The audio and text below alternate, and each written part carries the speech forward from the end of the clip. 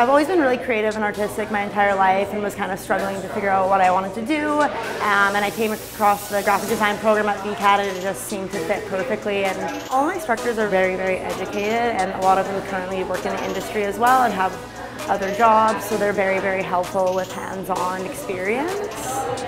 You really build like a personal connection with each one of your teachers. You usually end up having them for a couple different classes and build a relationship with them. My project is the Woods Apothecary. It's a plant-based skincare product. It's a Pacific Northwest inspired, so it's basically a focus on branding and packaging. So I developed the logo and the brand, and then I developed the labels.